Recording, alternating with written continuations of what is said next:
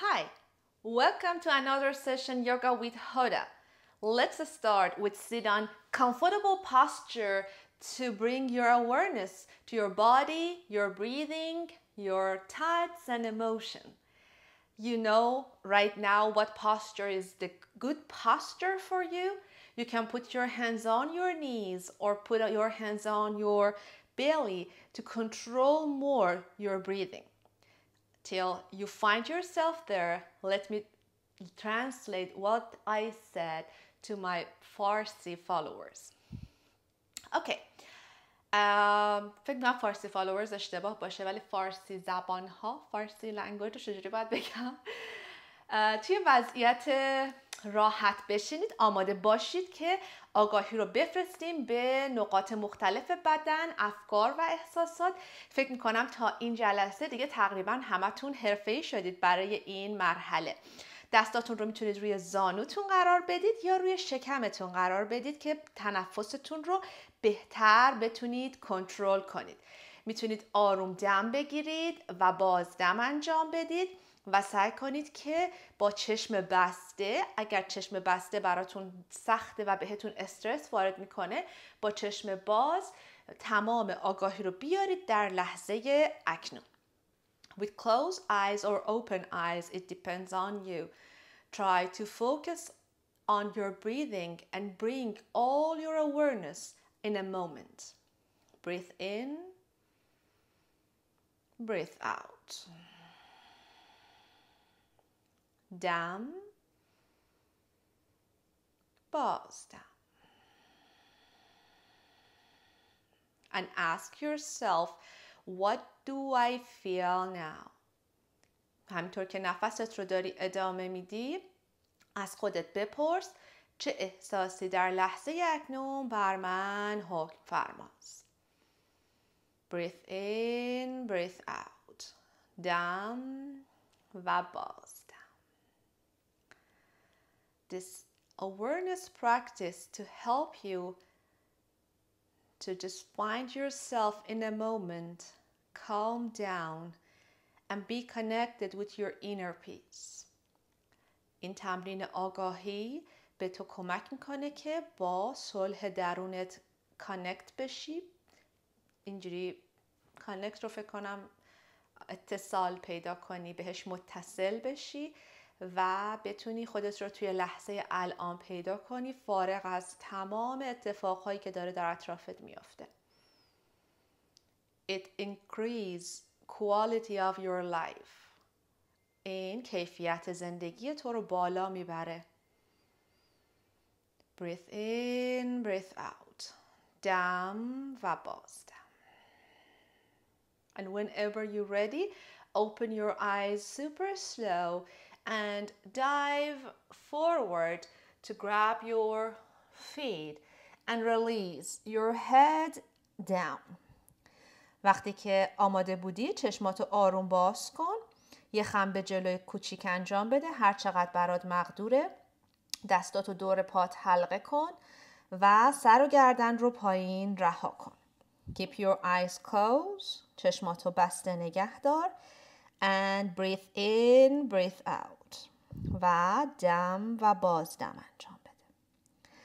Trust the gravity. Let your body melt down as much as it is possible for it. به جاذبه زمین اعتماد کن. اجازه بده بدنت همینطور به سمت زمین آب بشه و کشیده بشه. خودت تلاش نکن بکشیش. وقتی که صبر میکنی این اتفاق میفته که تو آروم آروم آروم به سمت پاهات کشیده میشی و به نفست آگاهی در حالی که چشمت بسته است و دوباره از خودت میپرسی که من چه احساسی رو دارم تجربه میکنم. It looks easy posture but it is not when you stay longer there.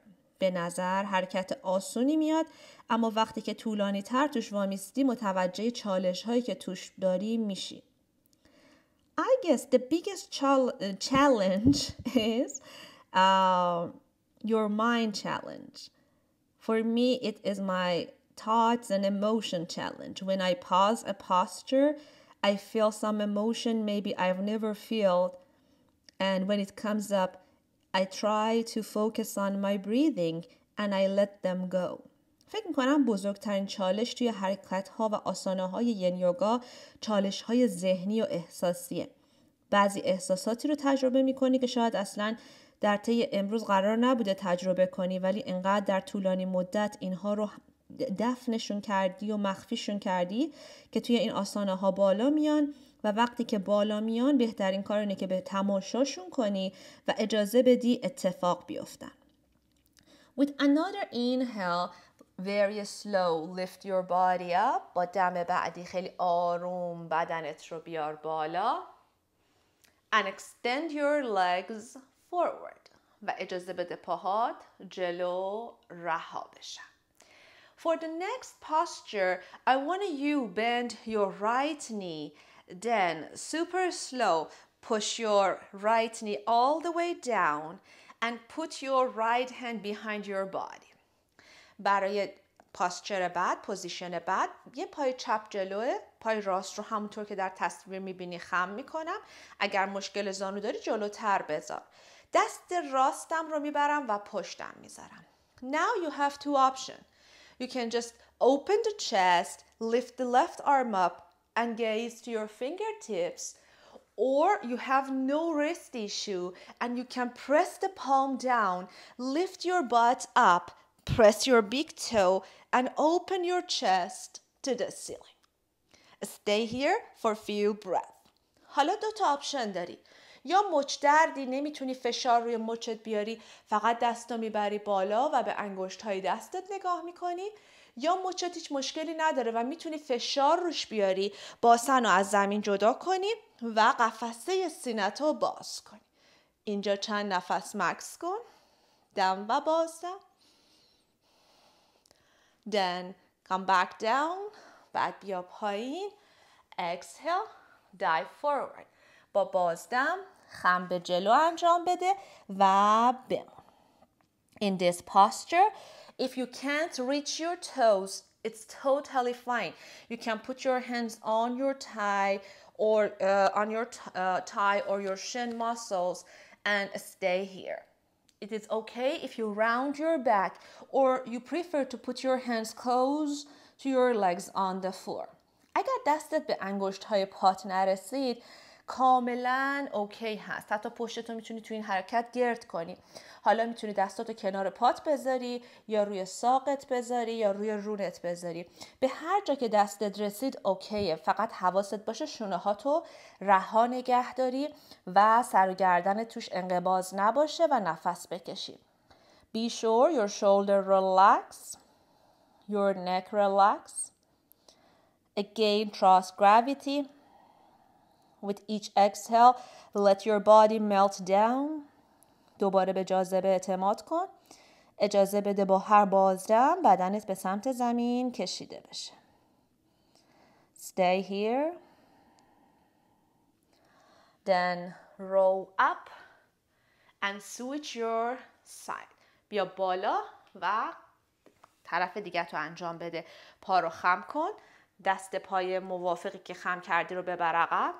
فقط بالا رو نگاه کن یا کاملا بدن رو بکش بالا و قفسه سینه‌ت رو باز کن. اینجا یک نفس بمون.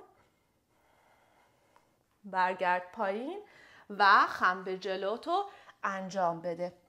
هر چقدر که دستت رسید دوباره همه اون نکاتی که توی اون سمت گفتم رو رعایت کن. به جاذبه زمین اعتماد کن.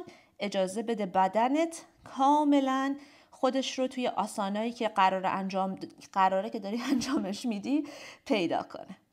یادت باشه بدنت باید بتونه خودش رو پیدا کنه.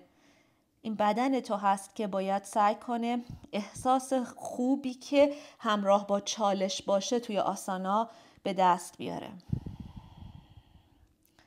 دم و بازدم. Then roll up. بیا بالا. پاهاتو جلو رها کن. And release your legs forward. Then try to drop your elbows down on the floor like your fingers is under your butt.